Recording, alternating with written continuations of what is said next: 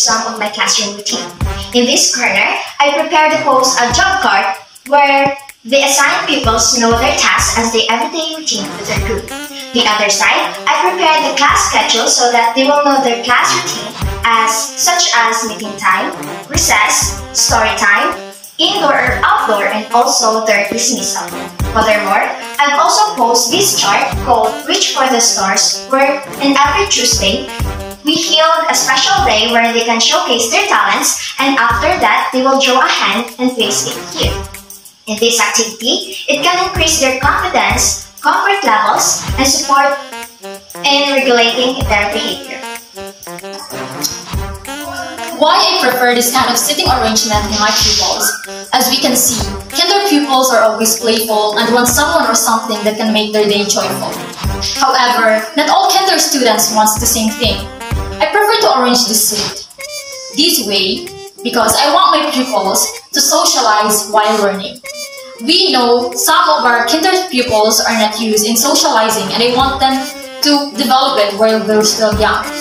And we don't know if some of our students are alone or lonely in their home. That's why we have a school that calls their second home, to make them feel safe, loved, and secure. This is the hygiene kit area. This is the collection of items dedicated to preventing the spread of germs. We must know that it is necessary to teach our pupils to become hygienic, since the spread of viruses are crucial in today's time. I prefer to put this hygiene kit in this area in order for them to be safe. Today, I will introduce to you the class furniture arrangement. The purpose of this conduct is to establish guidelines for the appropriate arrangement and usage of furniture in the classroom. Number 1.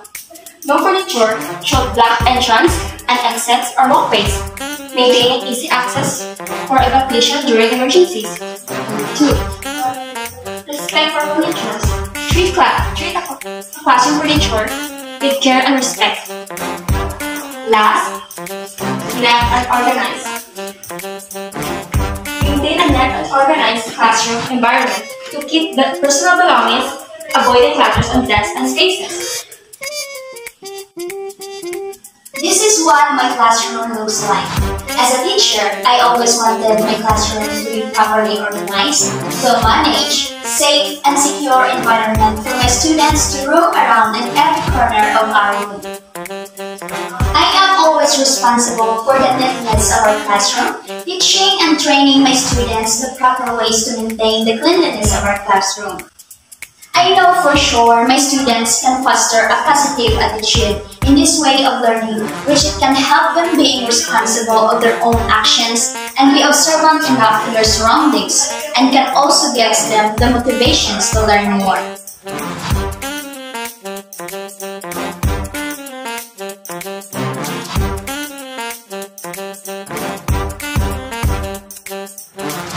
Success come upon a positive learning environment. Susan Brooke. Thanks for watching.